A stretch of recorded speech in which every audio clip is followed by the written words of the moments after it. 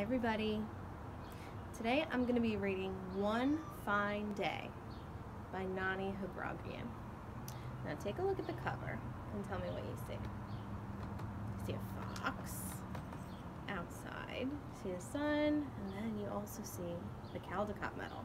And it's a golden Caldecott medal. So this was the best book for pictures from the year that it came out.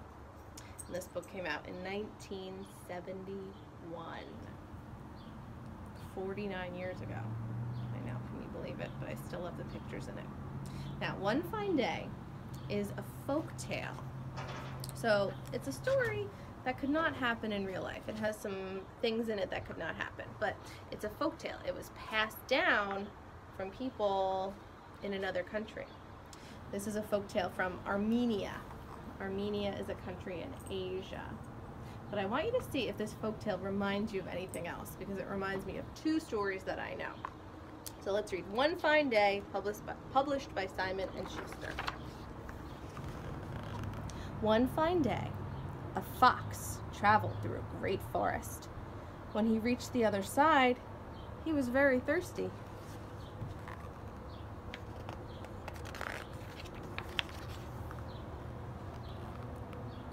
He saw a pail of milk that an old woman had set down while she gathered wood for her fire. Before she noticed the fox, he had lapped up most of the milk.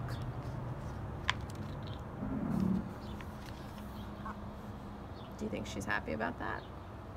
What's your clue? The woman became so angry that she grabbed her knife and chopped off his tail, and the fox began to cry. "Please, old woman, give me back my tail, sew it in place, or all my friends will laugh at me." "Give me back my milk," she said, "and I'll give you back your tail." So we know that that could not really happen. It's a made-up story, but let's see what. So the fox dried his tears and went to find a cow.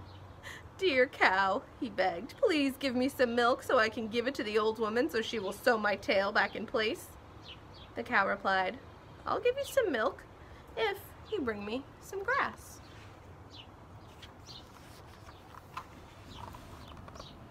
The fox called to the field, "Oh, beautiful field, give me some grass. I'll take it to the cow and she'll give me some milk. Then I'll take the milk to the old woman so she will sew my tail in place and I can return to my friends." The field called back, "Bring me some water." So everybody wants something. The fox ran to the stream and begged for some water, and the stream answered, "Bring me a jug."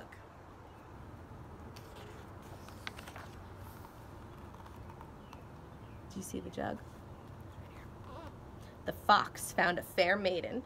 "Sweet maiden," he said, "please give me your jug so I can fetch some water to give to the field, to get some grass, to feed the cow, to get some milk, to get the old woman to sew my tail in place so I can return to my friends." The maiden smiled. "If you find a blue bead for me," she said, "I will give you my jug." So it's a repeating story. So as we keep going, we repeat the same things over and over again. Does that remind you of any stories you know? So the fox found a peddler. A peddler is someone who sells things. And he said, "There's a pretty maiden down the road, and if you give me one blue bead for her, she'll be pleased with you and pleased with me. Then she'll give me her jug so I can fetch some water, to give the field, to get some grass, to feed the cow, to get some milk, to give the old woman to sew my tail in place." But the peddler was not taken in by the promise of a pretty smile or the cleverness of the fox, and he replied, "Pay me an egg and I will give you a bead." The fox went off and found a hen. "Hen, dear hen, please give me an egg to give to the peddler in payment for the bead, to get the jug, to fetch the water, to give the field, to get some grass, to feed the cow, to get the milk that I must give the old woman in return for my tail." The hen clucked, "I'll trade you an egg for some grain."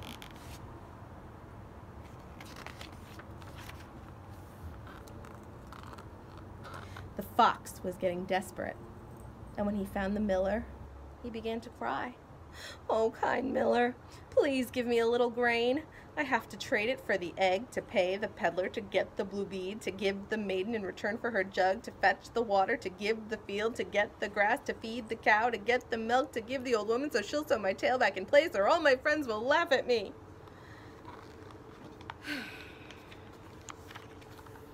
The miller was a good man, and he felt sorry for the fox. So he gave him the grain to give to the hen, to get the egg, to pay the peddler, to get the bead. Excuse me.